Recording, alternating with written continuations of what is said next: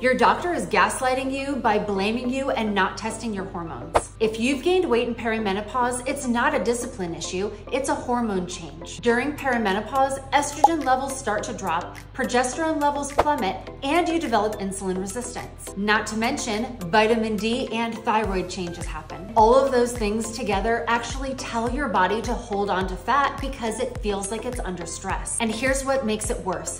Most doctors don't test hormones and don't know how to treat imbalances. They'll look at a basic panel and tell you that everything is normal, and then just send you home and tell you to eat less and exercise more. But normal isn't the same as optimal, and you don't feel well, which is why, using the matrix method, we do an in-depth analysis of your hormones and exactly what's happening in your body. We test cortisol, insulin, thyroid, and sex hormones, all of the things that are going to be required for you to be able to safely lose weight and keep it off. And once we fix the underlying issues, not only does the weight start to come off, but your symptoms also reverse. Save this and share it with a friend if you guys have ever been told that your labs are normal.